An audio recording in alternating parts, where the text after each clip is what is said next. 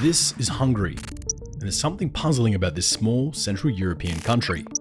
The leader is this guy, Viktor Orbán, and he's disliked by many in the West.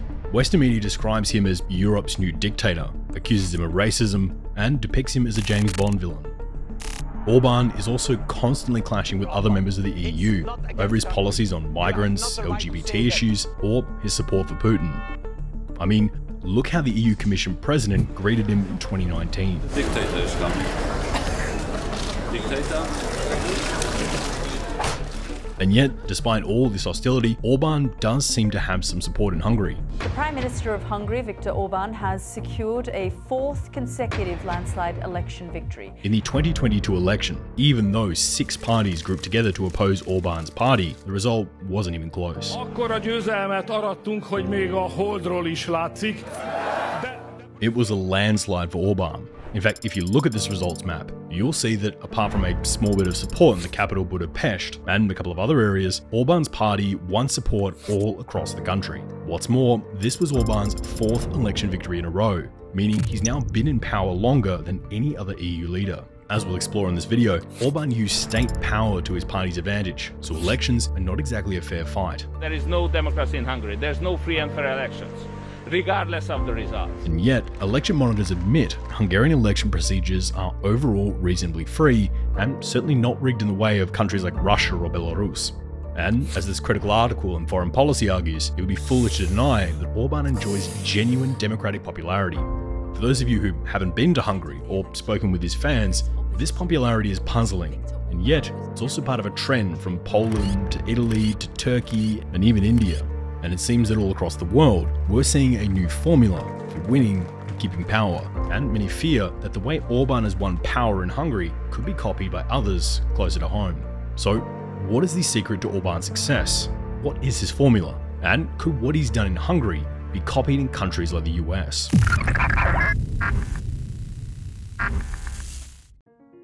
To explain what's going on in Hungary, we should start with its unique history. For example, most languages in Europe are Indo-European. There's a Romansh branch, Slavic, and Germanic. But Hungarian has a different root, and apart from Finnish and Estonian, appears completely unrelated to the other languages of Europe. For example, look at this map of the word for wine across Europe, and you can see how Hungarian stands out. This is because Hungary's origins trace back to the arrival of a people from outside of Europe, known as the Magyars, which is the name that Hungarians still use for themselves. They arrived in this low-lying plain, which, surrounded by mountains, is distinct from the neighbouring territory, rather unlike some other countries that lack natural defences. The mountains kept the Magyars somewhat concentrated within this area. And this isn't just a history lesson, this is relevant to how Hungarian politics works today. Hungary has a long Christian heritage, with a history of fighting against Muslim Ottoman expansion, something Orbán has referenced during the refugee crisis of the mid-2010s, describing Syrians as Muslim invaders. Orbán brings up more recent history too. When the Austro-Hungarian Empire was on the losing side of the First World War, Hungary lost around 70% of its historical territory to other countries. A grievance Orbán's government talks about a lot. For example, look at this tweet from Orbán's government in 2019 with its emotive depiction of the post-war treaty. Or this monument the government commissioned in 2020 that bore the name of every settlement that belonged to Hungary before the 1920 treaty. This territory is known as Greater Hungary, which lays claim to territory within Croatia, Slovenia, Austria, Slovakia, Romania, and Serbia, just to make sure that nobody in the neighbourhood feels left out. And in 2022, Orbán wore a scarf featuring a Greater Hungary map at a football match. That, as it seemed to suggest land from neighbouring countries belonged to Hungary, provoked international controversy. Orbán's emphasis on the Hungarian nation isn't just rhetoric, it's reflected in policy too. For example, in 2011, Orbán passed a law that granted almost 1 million Hungarians living outside the country citizenship. And in 2019, Hungary started a policy of giving mothers of 4 or more children lifetime exemption from income tax, aimed at reversing the country's demographic decline. Orbán talks openly about the importance of the Hungarian nation and its Christian heritage. We vote for Christianity in the Middle and Modern Ages, and we fought for Christian democracy in the 20th century and continue to fight to this day. For critics, this is all racist ethno-nationalism, designed to exploit nationalist feeling merely to gain political support. But for supporters, this is a genuine belief that has inspired conservative movements not only in Hungary, but also in the United States and abroad. So there's the first factor in understanding Orbán's support, his appeal to national identity. But Orbán is not the only politician trying this strategy. There are other nationalist parties in Hungary, and indeed other countries, that haven't been as successful. So what's his secret? From ABC, this is World News Tonight. Reporting tonight from Berlin. The moment Orbán first came to national consciousness was in 1989, at the end of the Cold War. After long years of Soviet control, Orbán, a young activist, gives a passionate speech in the capital. Hiszünk a magunk erejében képesek vagyunk véget vetni a kommunista diktatúrának, ha elég eltökéltek vagyunk, rászoríthatjuk az uralkodó pártot, hogy alávesse magát a szabad választásoknak, ha nem tévesztjük szem elől 56 eszméit, olyan kormányt választhatunk magunknak, amely azonnali tárgyalásokat kezd az orosz csapatok kivonásának. This powerful, rousing speech would help Orbán win a seat in Hungary's first free election. At this point, Orbán's party was liberal, even joining in 1992 the worldwide organization of liberal political parties. But the following year, Orbán changed the party's name and moved its political position to the right. This move not only led many rivals to exit the party, but Orbán sensed a gap in the right of the political spectrum, as the Socialist Party, who admits the economic chaos of turning the country into a capitalist system, had become increasingly unpopular. Whilst alienating some of his original supporters, he gained a whole new, now larger, demographic elsewhere. By the election of 1998, this series of maneuvers had paid off, and his party won the elections, making him the Prime Minister. This extraordinary rise from activist to leader in less than 10 years is a great example of the second factor in Orbán's popularity, his political skill. He combined a knack for communication with the ability to spot gaps in the political landscape and a ruthlessness for exploiting the weaknesses of his opponents. During his first time in office, much like the other countries' leaders around him, focused his efforts on the economy, joining NATO, and preparing the country to join the EU. But despite his relative success, in 2002, Orbán's party lost the election. In response, Orbán shifted political course again, this time in a more populist direction. He declared the elections rigged, hired American conservative electoral strategists, and honed his image as a man of the countryside, standing in opposition to those urban elites. Eventually though, his party's luck changed. The socialist government was caught in a scandal, and with the country reeling from the recent economic crash, Orbán won the election. It was an unprecedented result, and was testament to his unique talents as a politician. But the win here also opened the doors to another method of gaining power. Orbán didn't just win power in 2010, he won a 2/3 supermajority that allowed him to change the constitution. He had just been handed the keys to the kingdom, and whilst most of the international headlines were about writing Christianity into law, back home, his constitutional changes also established a new electoral system that, along with extensive gerrymandering, made it much easier for his party to dominate parliament. Also, remember that 2011 policy that granted Hungarians living abroad citizenship? Well, as these voters live outside the country, they tend to focus less on economy, labour rights and other areas Orbán was weak in, and more on issues like nationalism and religious areas, to which coincidentally I'm sure is the exact demographic that Orbán's message tends to resonate with, making this constituency much more likely to be Orbán voters than anything else. Following this, in 2012, he organised a takeover of the judiciary, forcing older judges to retire from Hungary's Supreme Court and replacing them with party loyalists, later introducing a parallel court who would do his bidding. While gaining all this additional power, Orbán has consistently sought to undermine any liberal checks and balances that stand in his way.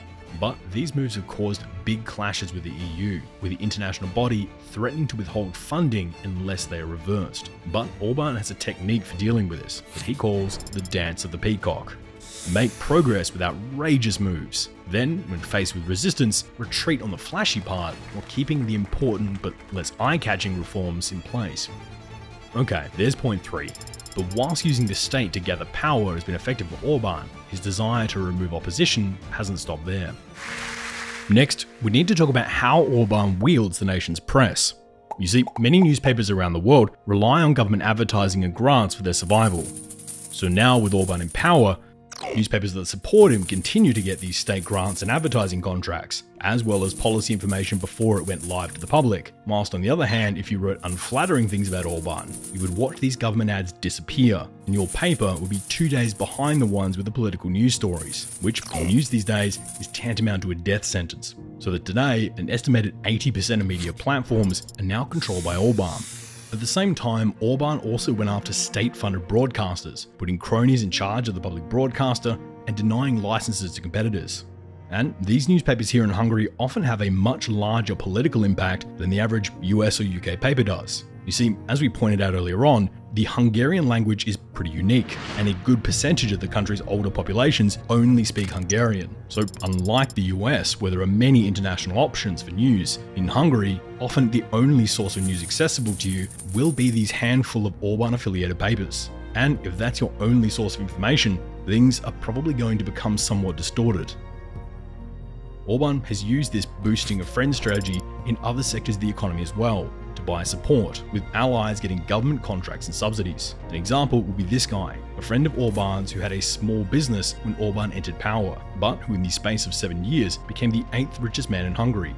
And when asked about his success, he credited God, luck, and Viktor Orbán. The state is also used to crush opponents. When in 2015, a wealthy businessman and longtime ally turned on Orbán, the government targeted his companies. In the space of a few years, he'd moved into an isolated village in western Hungary, his last remaining business interests being an agricultural farm owned by his wife. There we have 4 factors that help explain Orbán's support, but to understand the whole picture, we need to examine one final factor, the part of his approach to politics that most alarms his critics. The moment when Orbán really came to the world's attention was in 2015. With a fierce civil war in Syria, huge numbers of refugees made their way across Europe. But while some countries, for a time at least, opened their borders, Viktor Orbán did the opposite, police blocking refugees from boarding trains and putting up border fences. And in the West, other conservative movements were taking notes. We're going to build a wall. It's going to be built. While some attribute this tough policy to Orbán's belief in the Hungarian nation, it was also motivated by something all successful politicians do, identifying an enemy that will boost your support. In 2015, Orbán picked refugees as his enemy, calling them a Trojan horse for terrorism. Hogy a migráció a terrorizmus trójai falova. Then, later in the 2018 election, in addition to migrants, he attacked the EU bureaucrats, and right on cue, George Soros, a Jewish Hungarian-American financier, accusing him of secretly funding migration into Hungary as part of a plot to undermine Hungary's ancient Christian identity. The country was blanketed in posters saying things like, "Don't let Soros have the last laugh," which many critics saw as part of an anti-Semitic campaign. In 2018, Budapest Central European University, a widely respected liberal arts college founded by George Soros, was forced to leave the country altogether. But with them gone, Orbán went in search of a new target, finding one in 2021. The Hungarian parliament has just passed a law in the past few minutes that bans what is described as the promotion and portrayal of homosexuality and gender reassignment among those under 18. Orbán has also banned same-sex marriage and same-sex couples from adopting children. So there we have the 5 factors that explain Orbán's electoral success. On one hand, he's relying on old-fashioned autocratic methods of undermining the independent parts of the constitution, the media, and other sources of opposition. But he's also used a political agenda that resonates with many in the country, and an ability to find enemies to manufacture real levels of support amongst Hungarians. It's a powerful formula, one that you can see mirrored in the success of leaders like Erdogan in Turkey or Narendra Modi in India. However, it must be said that in Hungary, the restrictions on political freedom and the corruption of elections is not currently at the same hardline level as in countries like Russia or Belarus, and critics have called it a soft autocracy or soft fascism, but whilst also warning that the trend line in this one is also heading in the wrong direction. The overarching conundrum around Hungary, though, is what will happen if Hungary's government does, as is inevitable with all governments, finally lose all support from the people who live there. Would Orbán concede power if he loses an election? Or is that the moment when the autocracy ceases to be soft?